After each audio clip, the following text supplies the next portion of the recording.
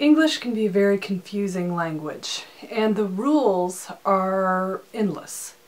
There are so many rules and different strange words because our language is a combination of many different languages, and it tends to change over time.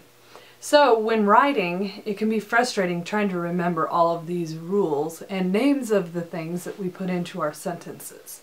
However, I found the 20 most common errors in writing to be a great way to set your writing on a path that is productive.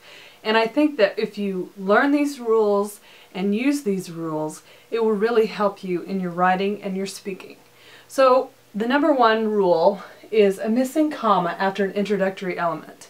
Now these rules were put together by the Everyday Writer, and I'll put a link to that on the Edmodo website.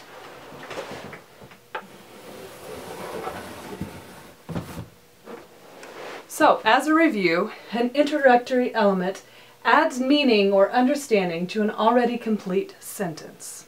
That means it can be removed from the sentence and the sentence will still make sense, or you can move it from the beginning of the sentence to the end of the sentence and it still makes sense.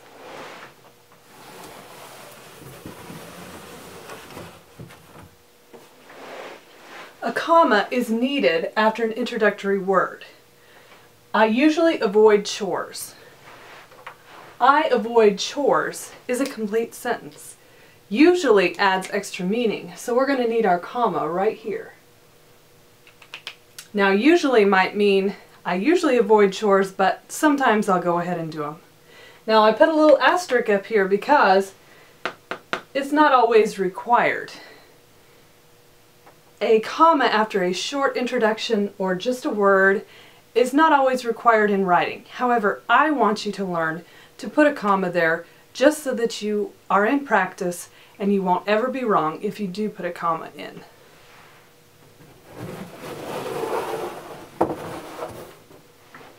A comma is also needed after a short introductory phrase. Instead of fruit, I chose to eat Pringles for a snack. I chose to eat Pringles for a snack is a complete sentence. So that means instead of fruit is an introductory clause or phrase, and you'll need a comma right here. So instead of fruit, comma, I chose to eat Pringles for a snack.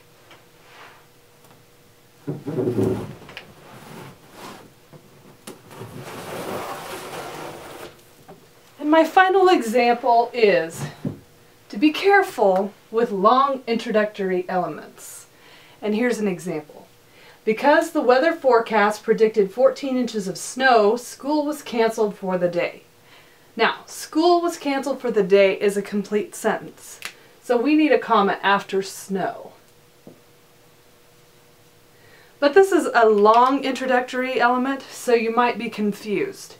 However, school was canceled for the day is a complete sentence. That's an easy check to see what is an introductory element and what is a complete sentence.